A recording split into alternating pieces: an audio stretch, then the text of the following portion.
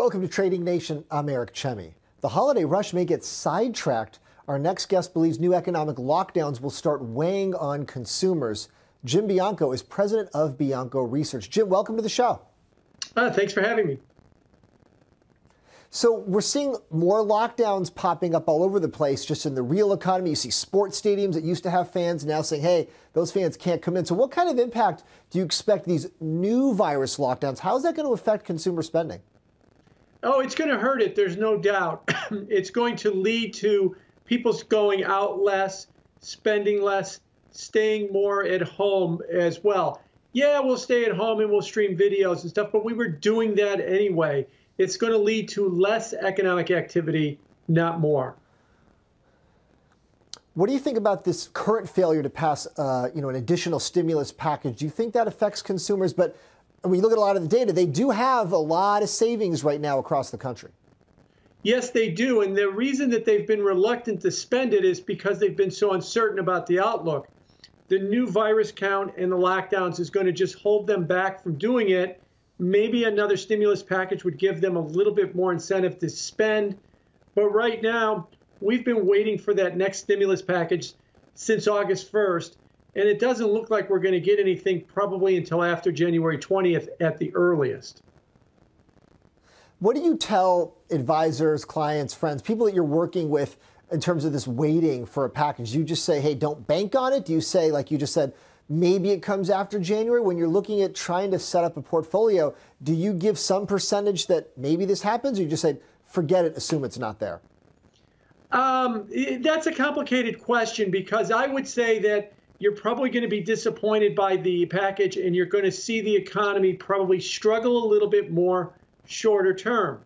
Now, longer term, when structuring a portfolio, everybody's looking at the vaccine announcements and saying, okay, yes, you're right, shorter term, we're going to have a problem, but who cares? The second half of 21 is where we're living. We see vaccines. We see everybody getting a jab in the arm. We see things returning to normal. And that's where they're basically focusing their attention on. In that case, I've warned them, be careful, because you're also buying a stock market that is pretty high in valuation. There's nothing cheap about this market. And history shows us if you buy an expensive market hoping it will get more expensive, you're more apt to be disappointed than rewarded under that scenario. And when we're talking about consumer spending, that consumer mentality, how much do you see that gap widening? We know the haves and have-nots. A lot of the haves, they can work from home, they can work remotely, they can get paid exactly the same as they were getting paid before. In a different situation, if you have a certain kind of job, you're running the risk of a salary cut, you're running the risk of your job going away, and guess what? You still have to show up in person. How do you see the second phase of lockdowns affecting that? It's going to widen it, no doubt. Roughly around 30% of the jobs in the American workforce can be effectively done at home. 70% of them can't. Think surgeon to waitress. They can't do that at home as well. So the people that can effectively work at home are at the higher end of the spectrum. And so they will benefit, or they won't be hurt as much by another work from home wave coming, as much as people that are required to show up at a specific establishment to do their job would. So you'll just see the wealth gap or the inequality gap probably worsen, especially without any kind of fiscal stimulus from the federal government.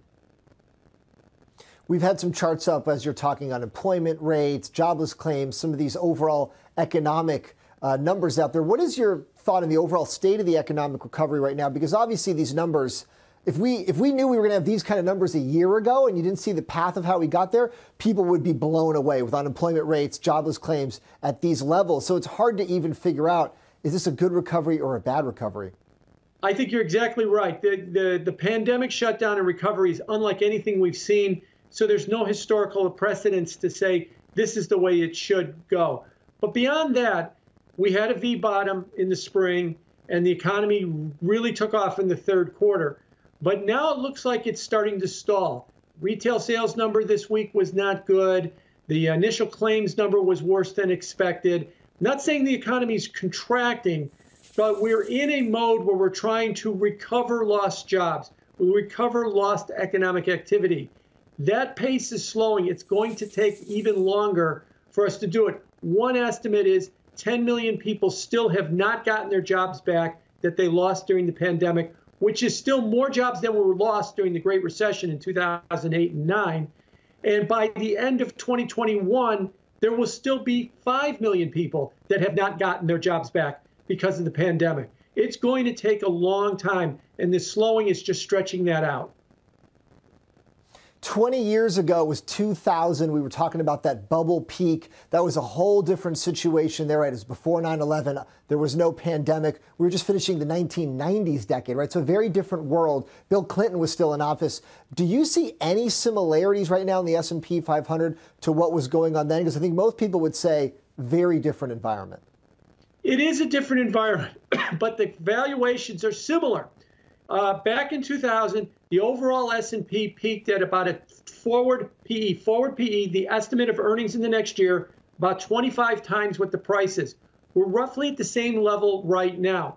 The problem is history shows us if you're going to buy a stock market with a 25 PE over the next several years, 10 years or so, your returns are very low single digits, maybe 3%, 2% per annum.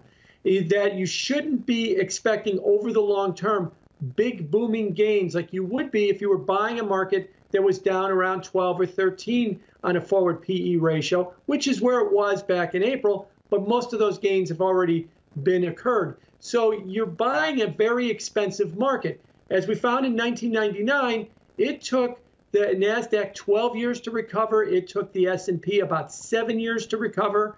And so this could be a long, drawn-out process. Not that the market will go down.